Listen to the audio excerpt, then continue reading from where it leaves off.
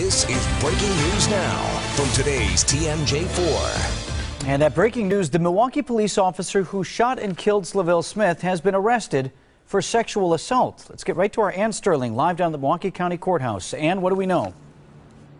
Vance, right now we are waiting for Dominique Heaggan-Brown to appear in court to be charged, formally charged on this case. We know that last August, he was arrested last night because a victim came out last August, just 2 months ago, and said that he was sexually assaulted by this police officer.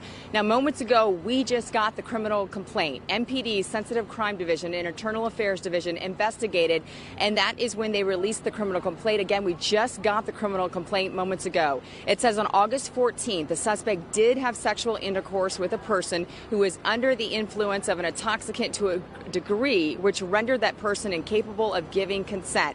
It goes on to reveal there are 2 prostitution counts dating back to December of 2015 and another sexual assault charge. Again, we just got this criminal complaint. We are pouring through it, digging through it right now to reveal all the information. Right now, this is what I can tell you. Heaggan-Brown remains in custody, and we know that he was suspended by the Milwaukee Police Department.